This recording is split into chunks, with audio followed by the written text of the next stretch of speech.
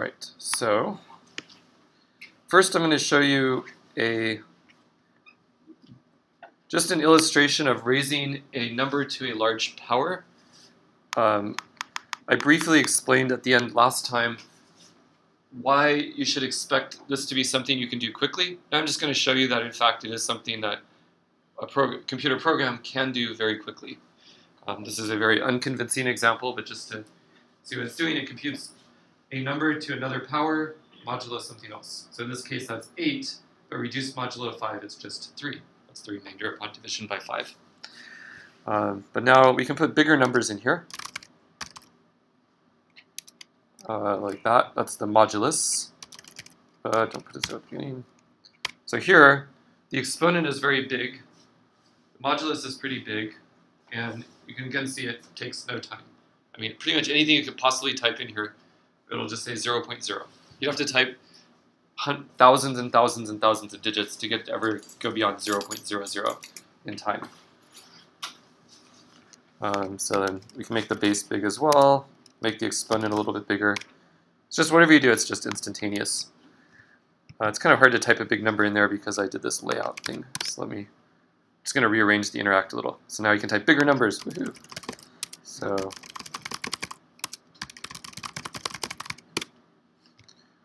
hey, but notice that it stopped detecting. I just figured out how to trigger a bug in the typesetting, unfortunately, but it shouldn't mess up the lecture. Actually, it will mess up the lecture. So yeah, it crashed typesetting math when I was repeatedly doing it over and over again, which is pretty annoying. And I think the only way to fix that is to refresh the browser, unfortunately. So that's what I shall do.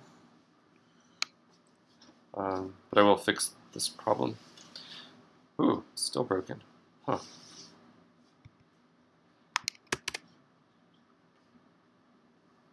That's really annoying. It's still broken. Shouldn't be. Okay, that fixed it. So in any case, I can type in a big number, a very, very big exponent, and some sort of big modulus. I broke the math typesetting again. Okay, I'll just get rid of the math typesetting. I don't know. Anyways, you know what happened. So you can see that that number to the power of that other number is this, and it takes no time at all. So you can very, very quickly compute large powers. And just to remind you again why this is the case, you can read very detailed explanation of this in the book. But what this is doing behind the scenes, modulo some small optimizations, is it takes this exponent right here, b, and it writes that number in binary. So it writes it as a sum of powers of 2.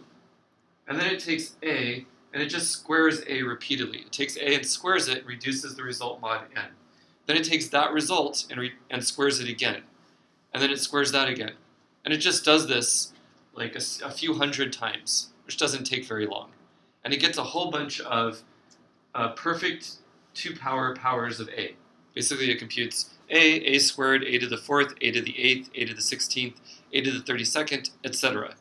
Then it uses very basic algebra to observe that a to the power of b is exactly the same as a product of a certain subset of these a to the powers of 2 powers. Boom, it very efficiently gets the result right here. Okay? So you understand the basic idea there. And of course you can certainly imagine lots of tricks that you might apply to make this a little bit better. For example, instead of just straight writing b in binary, you might somehow write it as a quotient of 2 numbers in binary. So some powers of 2 divided by some other powers of 2. Maybe the number of powers of 2 involved would be less. And so you could cut down on how many multiplications you have to do. So there's a lot of little tricks like that. In fact, the analog of this process, a certain optimization of the analog of this process on an elliptic curve is called Koblitz exponentiation, named after Neil Koblitz, who's a number theorist in our department. And if you go to Kristen Lauder's office at Microsoft, she's the head of the cryptography research group there. There's as with many people at Microsoft, there's a pyramid of cubes, one with a patent. Each one has a patent on it, and one of them says Koblitz exponentiation on it. So strangely, Kristen Lauder over across the lake has a patent on Neil Koblitz's exponentiation. Guess that's how it works. Okay, so now I'm going to tell you about Diffie-Hellman, which is a pretty cool idea. So basically for, I don't know, however long there were people, for many thousands of years, the way you would send a secret message was ugly and tricky and hard to explain, and there are lots of ways. Like you would handcuff a briefcase to somebody's hand, or you'd shave somebody's head and tattoo something on their head and then let their hair grow out, or you would build some really complicated machine called Enigma, etc. There were a huge number of approaches to sending a secret message over the years, and then suddenly these two guys, Diffie and Hellman, came up with an absolutely fundamental, groundbreaking idea, which is a different approach to sending secret messages, which has been very revolutionary. And there are many ideas that come out of this, but it's the first example of a publicly known public key crypto system. GCHQ in England, maybe slightly earlier, came up with something similar to this, but they kept it secret and didn't do anything with it at all. So, so they don't get the credit. So I want to show you the Math SciNet review.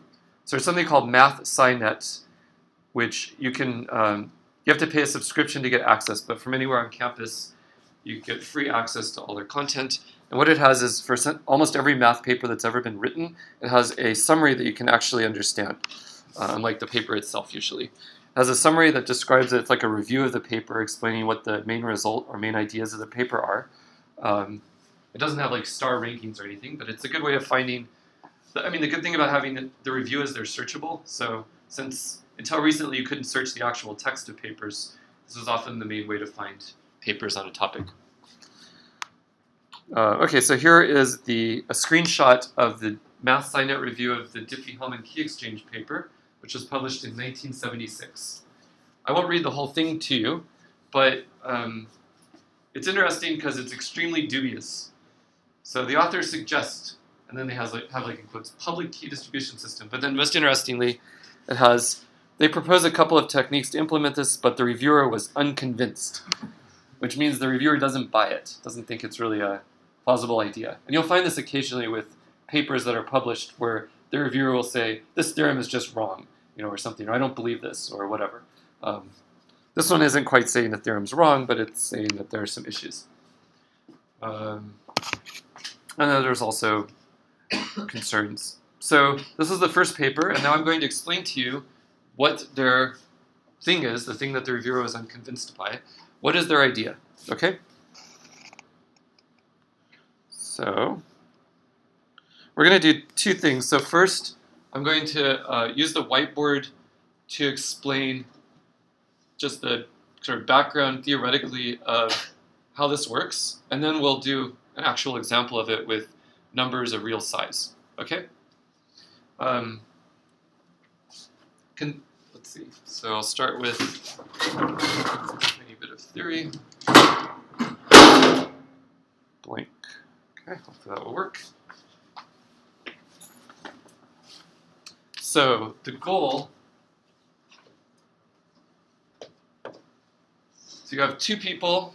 They can communicate over some sort of communications channel, and they want to exchange messages that are encrypted somehow.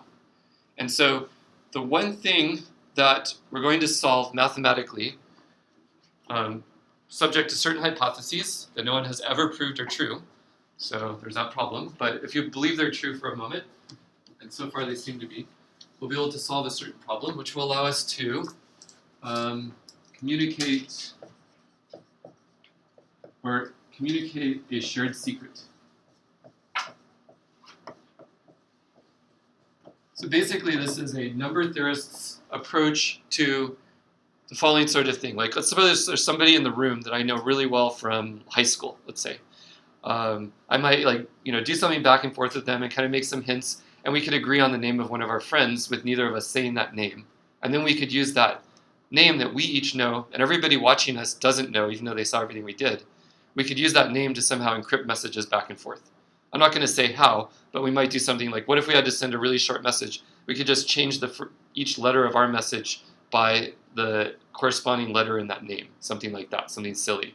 But that would work if we had to send a very short message. So this is a mathematical analog of that, but it's far more powerful in that it doesn't require having had to go to high school with somebody or having any shared prior knowledge with that person. Okay? And it's really, really basic math based on what you've learned already in the course. So here's the idea. What you do is step 1, agree on a prime number, on a large prime. So me and somebody else in the class publicly in front of everybody will say, we agree on, we're going to use this prime, and then we'll just say our prime will be, I don't know, 2 to the power of 127 minus 1. I don't even know if that's prime, but something like that. It's probably not prime, but we agree on a large prime somehow.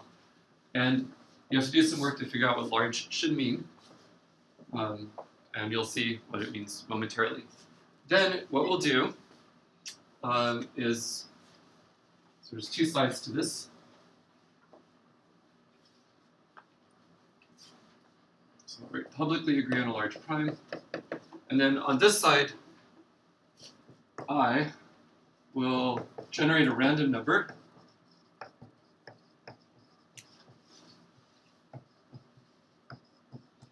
I'll just call it M. And what I'll do is just kind of secretly, I'll compute, so this prime's P, I'll compute 2 to the power of M modulo P. So I will compute this. Certainly, this is possible. So I might generate my random number M by sitting there and rolling a dice a whole bunch of times to get each digit of my number. I mean, something like that, okay? So it's possible I could do this. And then you know now that raising a number to a large power mod another number is really easy, even if these numbers have hundreds of digits, okay? So it's fairly easy using modern computers to do this. The other person is going to do exactly the same thing.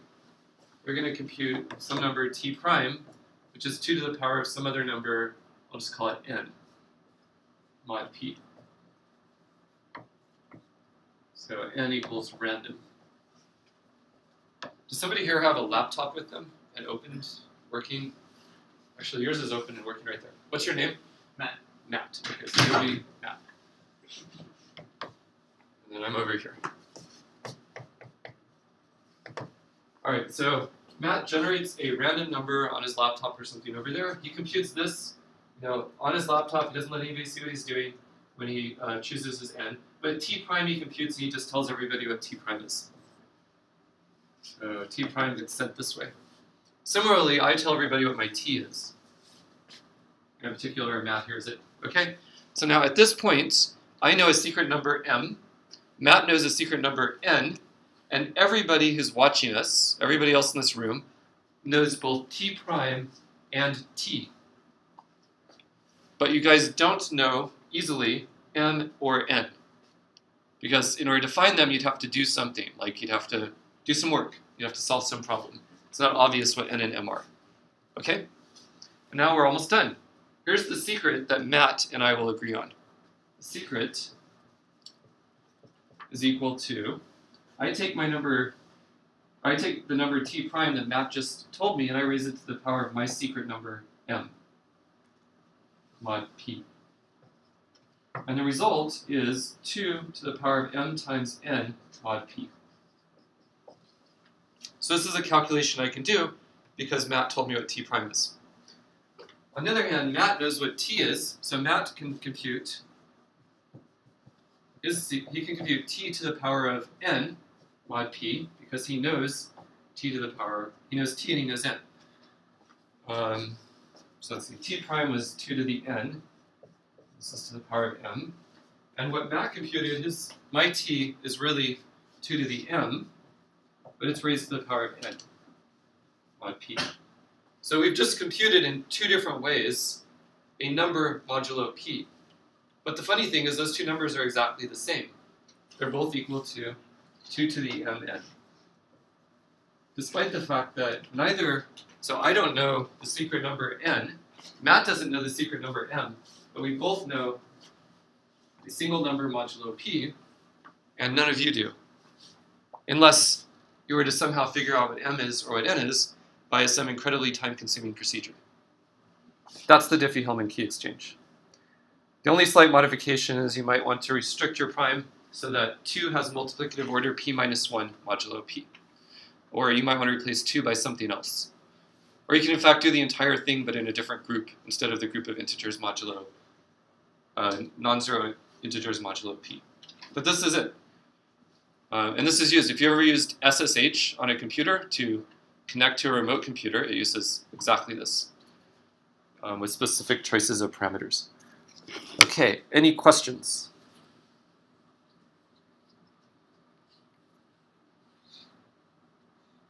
And one of the main things that makes this viable is just being able to do the calculation of 2 to the power of m mod p quickly. So a lot of people out there in the world who probably have no idea that you can do this efficiently. So they wouldn't know how to implement this. But once you know that, it's not really that hard. Another issue that's actually a big deal is how do you choose this random number? That's something that's really, really easy to mess up when you try to implement this in practice. Yes? SSH just use it as a key for us. Yeah. Yes, exactly. So use this to agree on a shared secret. Once you have a shared secret, there's a whole bunch of different, there's a whole suite of different algorithms that you might use for encrypting messages back and forth. I think my personal favorite is AES 128, but that's an extremely popular one. But there are many things you can do. Just to give you the most basic idea of what you might do, if you have say the secret is a 200-digit number and you need to send a short message to somebody, just take pairs of digits and use them to move, like change your letters modulo 26 or something. I mean, it's really stupid, but it would be like, basically you can use your big number as a one-time pad to send a short message.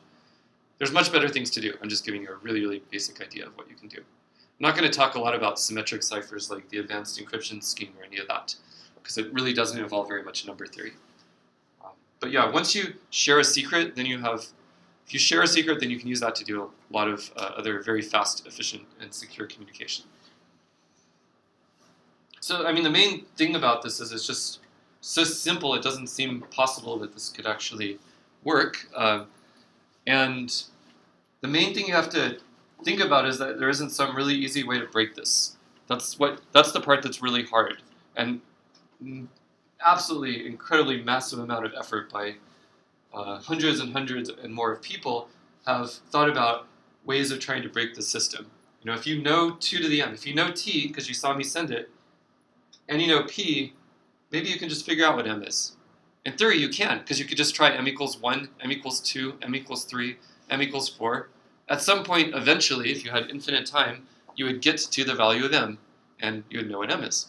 So there are algorithms like that. That is a well-defined, finite sequence of steps that will give you m. But these approaches are not fast enough. And I'll give you a homework problem for homework set 3, or several that involve just estimating how long it will take in years, or whatever, or lifetimes of the universe. I don't know. Is there an estimate of the lifetime of the universe?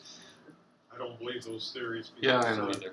We're waiting for information that came to us a million years Okay, how about age of the universe? Again, the same thing. We Okay, don't know what happened a million years ago because light just got here. Yeah, all right, never mind. What will happen tomorrow? But the universe probably isn't 10 to the 100 years old. So there. In any case, how about the age of the Earth? That's closer. That's millions of years. Okay, good. Millions of years. So we'll do something like estimating how long the calculation of m given 2 to the m and p and a specific algorithm would take in terms of lifetimes of the Earth. How about in terms of lifetimes of you? So that, because if it's greater than 1, then you're out of luck. Yes? N and N is so it's simply... Yep, like Matt was sitting there and he would like just randomly type letters on his numbers on his keyboard or did something. So these are randomly generated in some manner. And that can be a major weakness of these sorts of systems. In fact, evidently the NSA put a backdoor in one of the random number generators that was being pushed pretty heavily, and Dan Chameau, working at Microsoft Research, found it and told everybody about it. A lot of people didn't believe him, but now it's part of the Snowden revelations. So yeah, people do sometimes mess up how the random number is chosen. Yes? Both of the people need to know N and M is. Yes, so I know M, but I don't need to know N. So both of the people need to know one of the two numbers, but they don't need to know both of them. That's the key thing. So just another comment? Nope.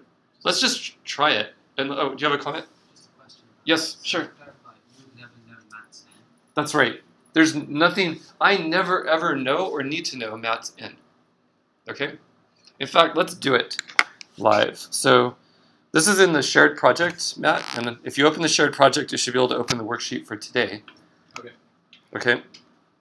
But also, open another worksheet. In the share. Yep, just like maybe next to it or something. So we're going to go through and exchange a secret. So we're doing it on time. Good. In the lecture. Yep. Well, anywhere you want. But what we're going to do is agree on a prime. So I'll turn the screen back on. We're going to agree on a prime. And then we'll each generate an n and an m. And then we're going to agree on a secret key. And then we're going to hold up our laptops and they'll be the same. Even though everybody watched what we did. Okay? I hope. Okay, so here's this demo. So what I'm going to do is, and anybody can do this, I've just, whoa. It's kind of ugly. So here is a nice, big, healthy-looking prime. We didn't have to generate it too cleverly. I mean, maybe it's a bad choice, I don't know. You have to investigate ways of attacking the system in order to know whether or not a prime is a good choice. And we could talk about that later. But just to give you a sense of how the system works, let's just do it without worrying too much about very, very cleverly choosing the parameters to avoid all known attacks. Okay? So I'm going to call this function setRandomSeed0 so that the random number generator is seeded with the number 0. And now I'll make the prime be the next prime after some random number with 512 bits. I could have made that even simpler by literally just taking the next prime after 2 to the 512. But I just did it this way. So, okay, so that's the prime. We agree on it. Everyone can see it. This is not so good because you can see my number. So I'm going to comment that out, and I'm also going to change the seed. So each time you call this, it uses a different seed. Okay, so first I evaluate this. That's the prime that we're agreeing on. Next, there's now a secret number m right there. It's a big number. Just to give you a sense of it, for fun, I'll tell you the first 3 digits, let's say. So that's a Python way of getting the first few digits. It starts out with, move this up. It starts out with, that's not the same m's, or that's okay. It starts out with 50141. And it's some like really long number, okay? Let's see, its length is, it's a 154 digit number. It starts out with 50141. And now let's compute this t equals 2 to the power of m modulo p. That's the number. I don't have to keep this secret because I'm going to tell everybody this number. The only thing that's secret at this point is the number m, which starts out with 50141, okay? Now, in order to do the next step of the protocol, to agree on a secret with somebody, they need to send me their t prime, or t0, and I need to paste it in right here. Okay, and that person is going to be Matt, and I hope that... I think I've got it. Okay, so you don't have to yell it out because there's no way I'm going to type in 154 digits correctly, but you can just paste it into the chat. Every single document has a chat next to it, and you can toggle it using this. Take your time. So if you paste your 100 and whatever 50-ish digit number right there, then I will be able to paste it in as T0. I guess you could also literally just paste it right here, since you have access to this worksheet. Either way is fine. Do you want me to paste my n? Or No! Your n is you can't secret. tell me. I don't know your n. I never need to know your n. I don't want to know your n. No.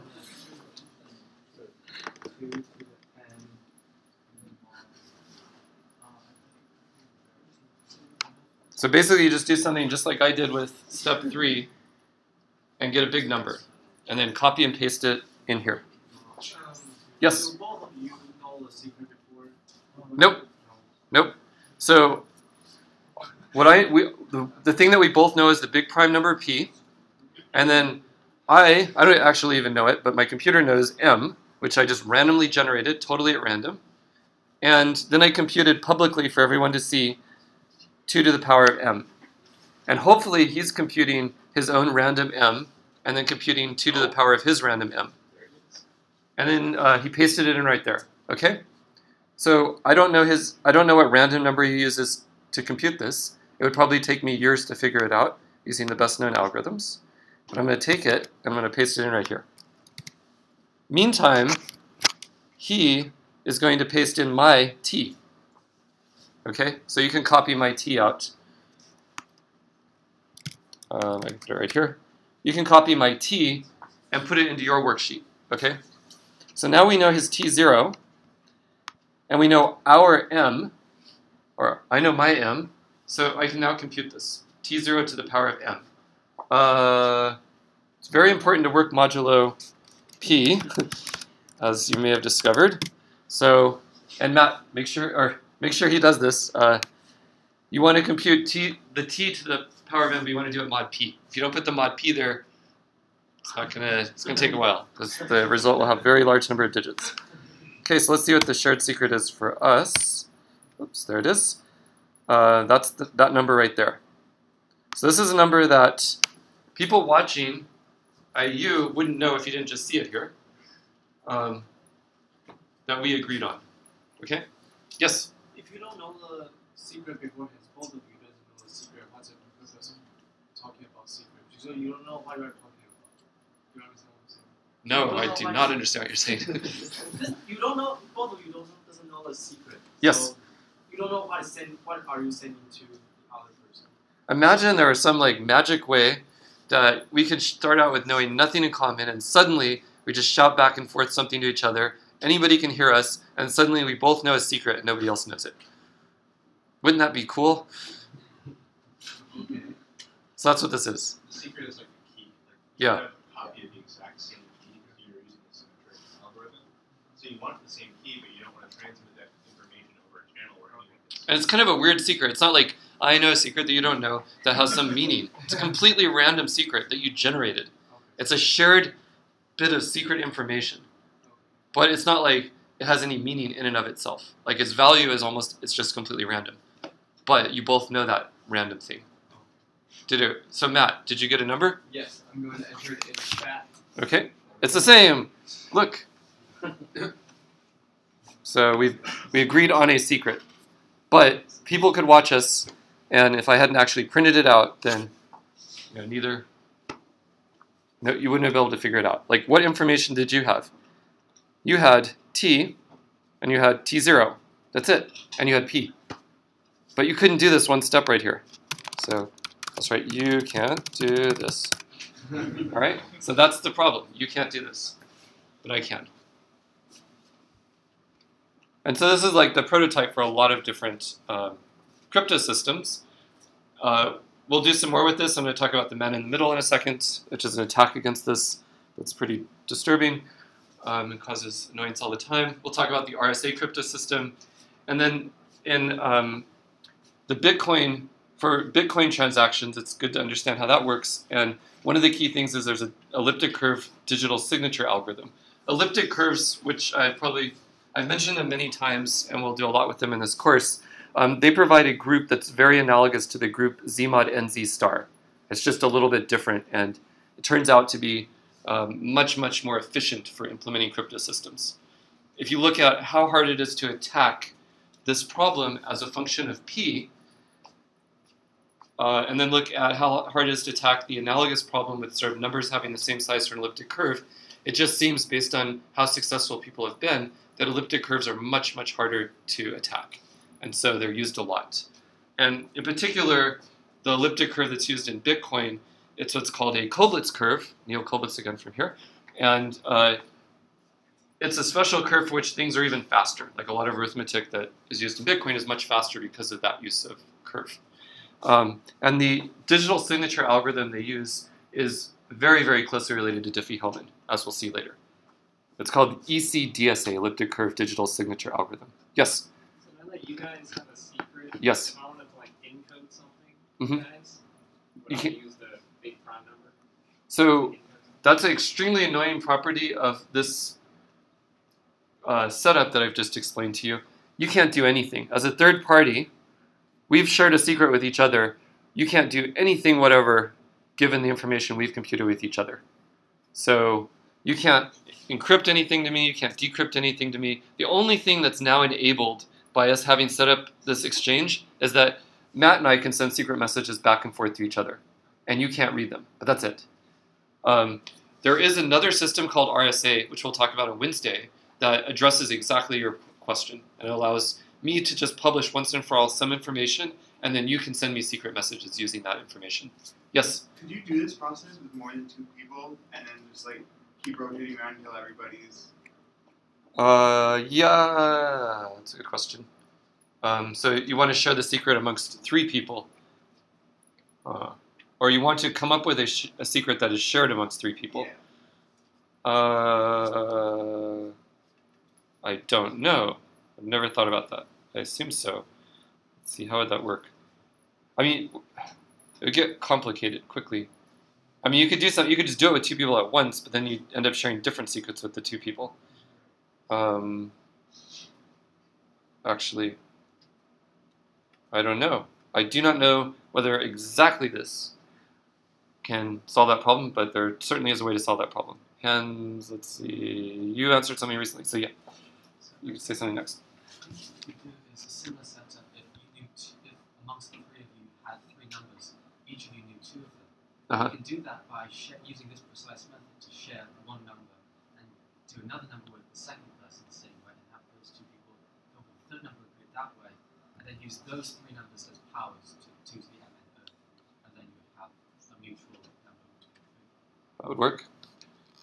Or, yeah, I mean, or even just basically what you said. If you can agree on a way to communicate secretly with one person and another, then you could just do those 2 things and then generate a random number and then share it with the 2 people and say that's your secret. So that's basically what you're saying, but more direct. And then you start worrying very much about exactly how much time it takes, because typically these things get implemented like on a phone, or in a lot of places where, like right when you visit a web browser, it might do something like this. It might in fact do exactly this in order to set up a secure connection with a site. Actually, when we visit, it's using elliptic curves to set up this secure connection. This is elliptic curve Diffie-Hellman exchange. That's what that stands for. The DH is Diffie-Hellman. So that sort of thing happens, and then but you know, the website load time will be less if the protocol is a little too slow. So there's a lot to worry about. But yeah. Okay, so let's talk about. Did you have a further comment? Okay, let's talk about the man-in-the-middle attack, and I'll come back to the discrete log problem. Okay, I'll make this really big. Okay, man-in-the-middle attack. Okay, so this is an everyday annoyance with the Diffie-Hellman key exchange. So let's see. Are there any mins right between me and Matt? Yes. So everything I say to Matt, you can hear, right? And everything Matt says back to me, you can also hear. But not only that, let's suppose that you get what's your name again? Sam. Sam? Sam, okay. Let's suppose that we set things up so that I think I'm talking to Matt, but I'm actually talking to you, okay? And then I say, let's agree on this prime number p. When I compute my t, I get the following. T is blah, and I tell that to you. And then what you do is you just say, maybe I'll just spin my head around really quickly and say, Matt, t is blah. And then Matt thinks he's talking to me as well, but he's actually talking to you, because you're just sitting there spinning your head around back and forth and catching all the traffic. Basically, if you can somehow intercept all the traffic between us and pass on new things, then what you end up doing is you negotiate a key with me, and you also negotiate a key with Matt. And they're different keys, because you don't actually know my secret. You can't do it exactly, but you'll end up, wait, is that right? Do you negotiate different keys? Yes. So you negotiate different keys. So we set up a key exchange between the 2 of us, and I think I'm negotiating with Matt, but I'm actually doing it with you. And then exactly the same moment, you have a really powerful computer, so you're very, very fast. So you're able to negotiate a key with me, and at the same time you negotiate a key with Matt. And Matt and I think we're negotiating a key with each other, except we're actually negotiating it with you. And then whenever we send secret messages, I send my message, I think it's going to Matt's. What you do is you take my message, you decrypt it, you re-encrypt it with the key for Matt, and then you send it on. So you're sitting there in the middle, intercepting and redoing everything back and forth. So you need, to be really, really fast to do this. You need really, really good access to the underlying, internet or whatever network infrastructure. So it's hard to imagine anyone could ever actually do this in practice, but of course they can. So you click on this link, how the NSA pulls off man-in-the-middle attacks. So you can read a little bit about exactly this happening. So to trick targets into visiting a Fox ACID server, the NSA relies on its secret partnership with US telecom companies. As part of something, they have computers placed at key places in the internet. This ensures that they can react faster than other websites, exploiting speed differences, impersonate a visited website before the legitimate site can respond, thereby tricking the target browser into visiting a Fox ACID server. So it's not just like some theoretical worry. It's actually gets used all the time. When you think you're visiting one website, if you don't have something to, if you don't have some sort of, there's approaches to dealing with this problem, which is that you have a key, you have some sort of certificates that get assigned by some top-level authorities, and they prove that the website you're visiting really is the right one. So when I try to talk to Matt, what I do is I first ask him for some proof that he's really Matt. And if he can't provide that proof, then I refuse the connection. So for example, I might go to the sagemathcloud.com website, and oops, dang it, redirected. If I put HTTP, I had this set up with an invalid certificate on a fake site, so watch. Whoops, crap. Okay, boom. Okay, https://sagemathcloud.com. Boom, okay. So that's a website I have set up, which it's actually exactly the same as the cloud.sagemath site. The cloud.sagemath site has a little file in it which proves that it's really the cloud.sagemath site, according to a third-party authority, which is GoDaddy site. So GoDaddy, some DNS issuer, also will issue certificates that say you're really who you are. And using a different crypto system that we'll talk about later, it's guaranteed that this site is the right site, as long as you believe the third-party authority. Whereas this one, it gets that red there because it's actually, the proof isn't correct. It says, I'm cloud.sagemath.com, but in fact it's not that, so the two don't match up, and so it gives me a big warning.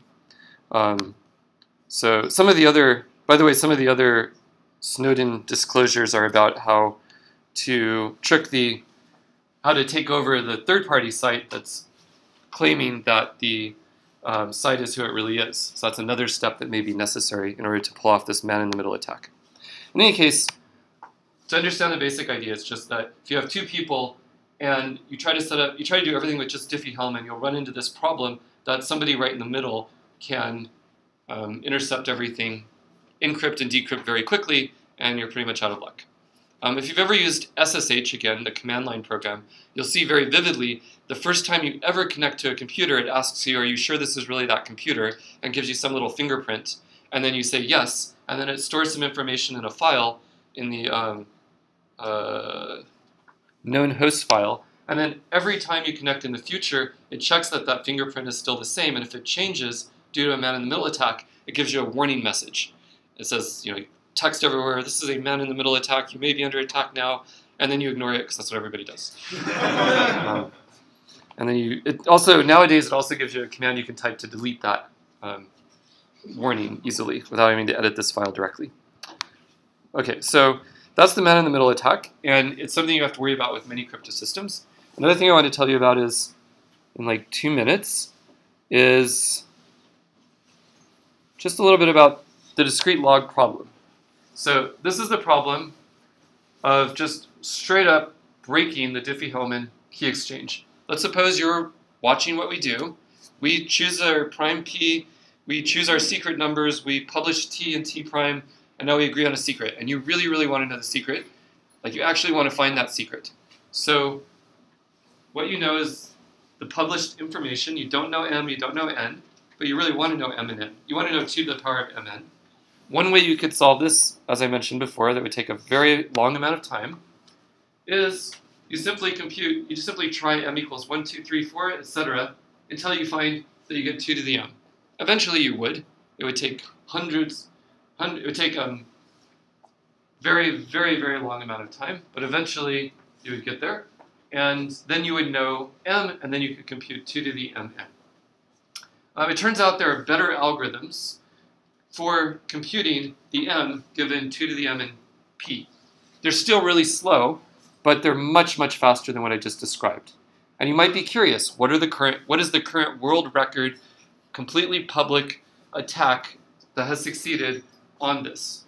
And the current record is, it's given right here, 530 bits.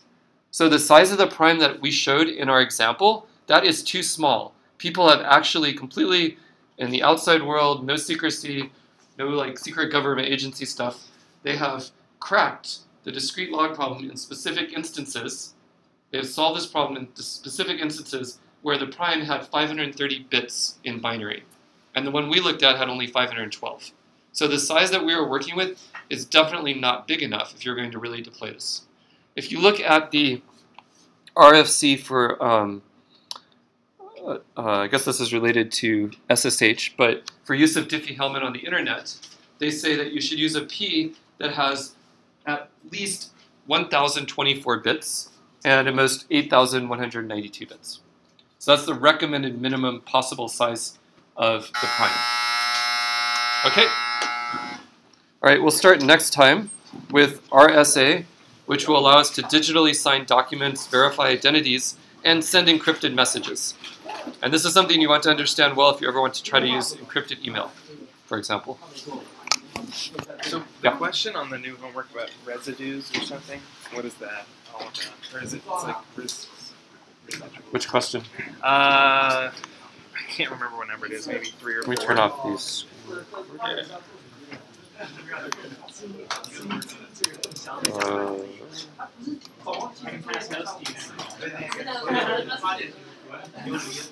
There's a stop button up here somewhere.